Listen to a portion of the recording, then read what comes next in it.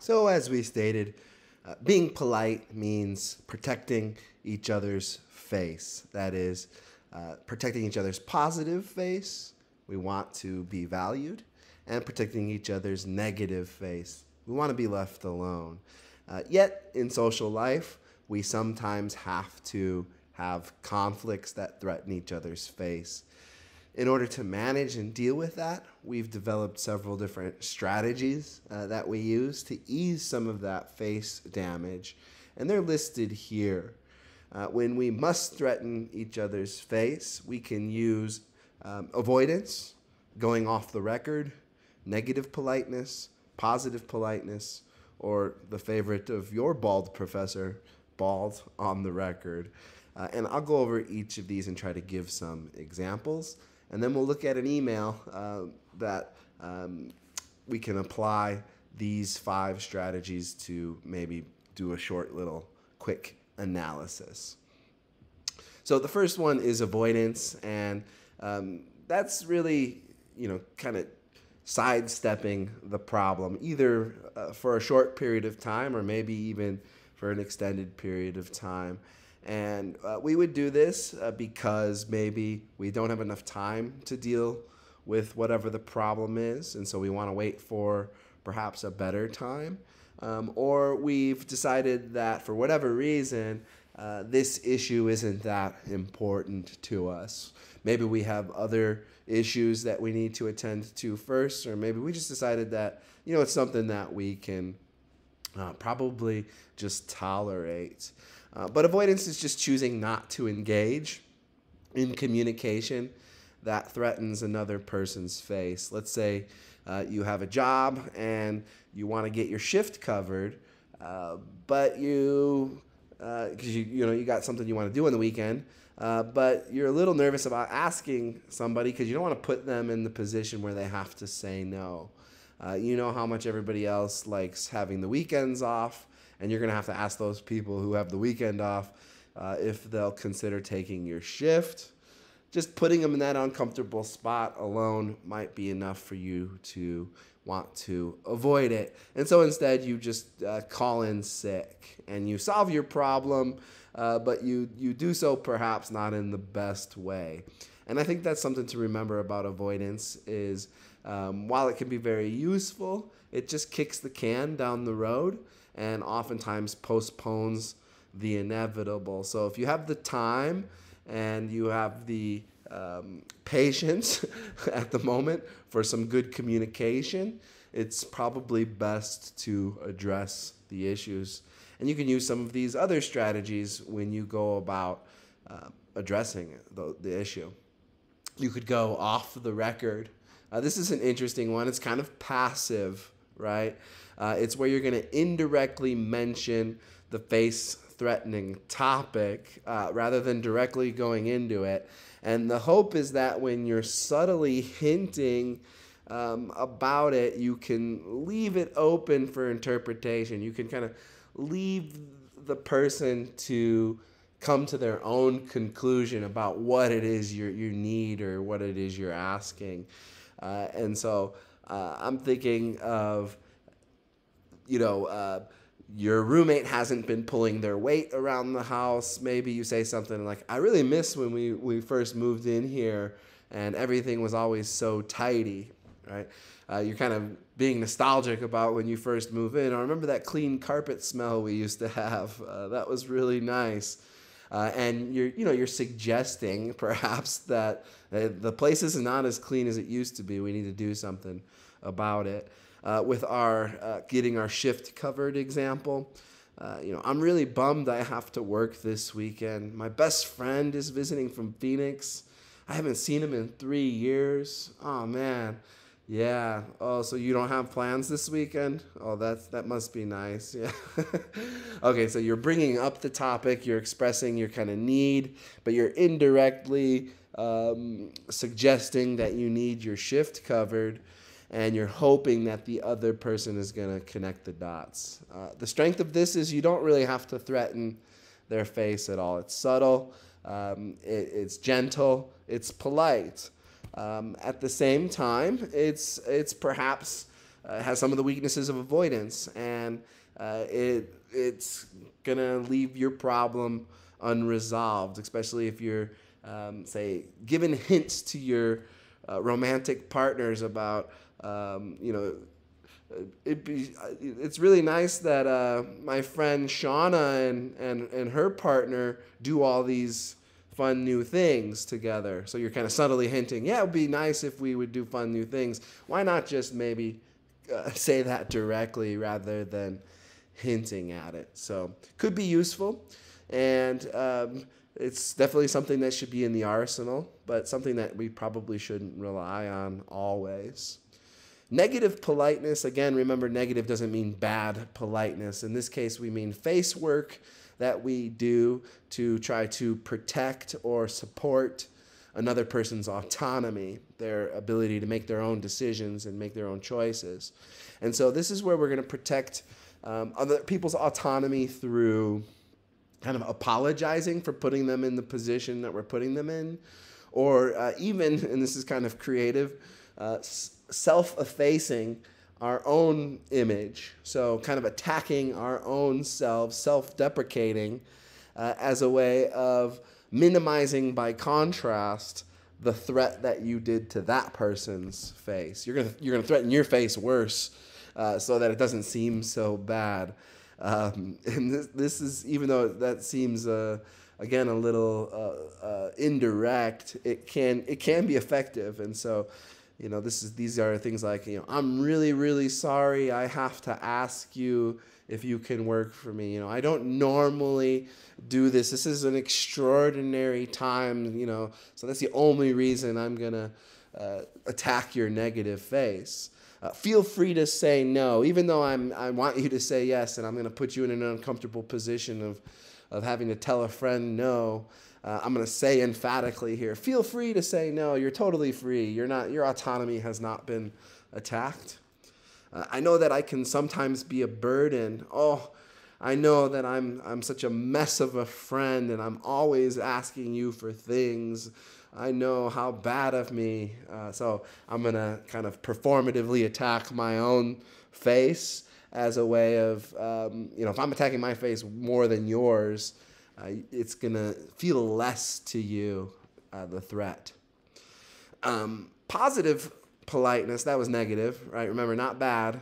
And this doesn't mean good politeness. This just means politeness or face work that's supporting the positive face, people's desire to be liked and valued and seen as attractive. So positive politeness is using our communication to make people feel valued, respected, like they have dignity. And so we can use things like flattery, compliments to ease whatever the face-threatening act is. You need to ask something from your roommate. You're the best roommate I ever had. It might be how you started off with. Living with you is living easier than living with anybody else. It's absolutely perfect with the exception of this one thing, right? So flattery there, compliments. You're so responsible and hardworking. Surely you'd want to cover my shift this weekend because you just always work so hard and you're so responsible. I can't think of a better person to cover my shift, right? Or you're going to ask somebody to babysit your kids. My kid just absolutely loves you. Every time you come over, they just keep talking about you for days on end. You're such a positive influence on my kid. I couldn't think of anybody better to babysit my kid. In fact, I would be honored if you babysat my kid. So really buttering them up with the positive politeness. And then finally, the last one, bald on the record. And this works well because it's direct. But its weakness is it's direct. It can feel rude to people. So bald on the record is, I think, something you definitely want in your repertoire, but it's probably good to mix it with the other ones as well. So complete bald on the record would be just not making any attempt to help save face. You're just going to directly tell them what you want. Hey, you're being annoying, right? That's bald on the record. It's attacking their positive face. They're gonna view that as rude, right? hey, you need to cover my shift. No attempt at saving face. They're going to view it as rude. There are certain situations, of course, where you want to be absolutely clear with people about this when it comes to things like consent and touch and your own personal safety and things like that. You know, bald on the record is certainly a good strategy. Try to own your feelings when you're going bald on the record is one thing I would say. Don't accuse other people of things. You're doing this, you're doing that, you're like this, you're like that. Try to stick to observing what it was that you saw that's making you feel the way that you're feeling, and then own your feelings, Lately, it's seemed to me that when we talk, you're not listening. When that happens, I feel sad. I feel bad about myself, and I feel like that maybe our friendship isn't great. So try to own your feelings. This is how I feel, and then state what you need. I need you to listen to me. Look at me while we're talking. Get off your phone, or I need you to stay home tonight and be in tonight. I know you like to go out on Fridays, but tonight I need you to stay in, right? And just being clear, stating your needs and your feelings and owning them, and not accusing other people or holding other people responsible for how you feel. Taking care of it. Cover my shift this weekend. You owe me. That's pretty bald on the record. Hopefully you're friends with this person, because this could be seen as potentially rude, not polite at all. I need you to pay more attention when I'm talking to you, okay? Bald on the record. Again, mixing this with some of the other strategies and kind of getting here eventually in the conversation is probably a really good way to go about resolving your conflicts, helping them save face, helping yourself save face. So just to summarize, they are avoidance, going off the record, negative politeness, positive politeness, and bald on the record.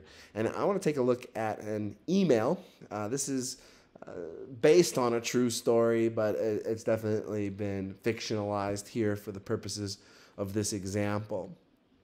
So here's an email.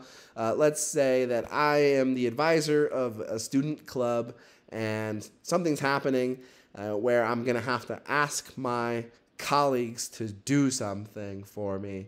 I'm basically telling them what to do. So I'm going to be definitely threatening the negative face of my colleagues, but also maybe even their positive face. This is going to maybe cast them in the light of not taking due diligence when they should have. So it's going to potentially affect their positive face too. So let's take a look and think about some of those strategies and how maybe I deploy them here. Hello, dear colleagues. As you know, I'm the advisor of the Gender and Sexuality Alliance Student Club. I've received a lot of support from our department, especially when I was struggling with my tenure file. Your interest in and support of the GSA and its efforts is much appreciated. Recently, communication students from many of our sections have been attending GSA meetings to complete a COM 101 assignment in which they observe and write about a cultural group. I think this is a wonderful assignment that can expose our students to a multicultural, organizational, small group event. Still, GSA members have a few requests for our communication students studying GSA meetings to limit disruption and maintain a safe and open environment. First, I know it can be difficult, but please give the GSA president a heads up a week before the scheduled meeting that students will be observing. Second, we'd like to limit the number of observers to 4 per meeting. I'm sending you good energy as the semester heats up. I know I need it. Have a great weekend. Okay, so potentially, right, I'm telling them that they need to take some action. That could be seen as rude. And I'm also telling them, that they've created an assignment where they didn't think about this ahead of time. And so they might feel attacked as teachers or something like that as well. So let's see, what do? I don't really use avoidance here, right? Maybe I had been avoiding this for a while, and I waited till I felt like I needed to take action. I waited. I thought this problem was going to resolve itself. I tried to maybe even use off the record a few times. Maybe at a department meeting, I told a story about how stressed out the Gender and Sexuality Alliance president was with all these observers coming into the meeting and not knowing who they were. So I could, subtly hint that there's a problem, but that's not what I do. I do go and directly address the issue. But I don't go completely bald on the record. I go bald on the record here, right? Still, the GSA members have a few. Back up. Still, the GSA members have a few requests for communication, and then first and second, here are the requests that I have, right? So that's where I go bald on the record. Do you see any positive politeness in this? Places where maybe I'm buttering up my colleagues, giving them compliments, thanking them. I said here, right, I've received lots of support from you guys. So a little buttering up here, positive politeness. Your interest and support is much appreciated. And then down here, I'm sending you good energy. Have a great weekend. Okay, so some positive politeness here. And then what about negative politeness? Places where I kind of shore up their autonomy, or I do self-effacement, maybe. I said here, especially when I was struggling with my tenure file. This is a little indirect, but it's kind of a way of saying, hey, I'm not perfect. I needed help before, and you guys helped me. So I know that nobody's perfect. And down here, I know I need it. Okay, this could be something that would get, I think, annoying or be seen as a personality flaw if you would consistently beat yourself up. But a little self-effacement, self-deprecation might ease some of the pain of this letter. Another place where I see negative politeness is right here. I know it can be difficult. Okay, so we see all of the examples here, and that's face work. So negative and positive face is the component of politeness, right? It is trying to protect each other's positive and negative faces, and politeness theory gives us a language for thinking about this kind of cooperation and how we can ease any conflicts that are inevitably going to rise.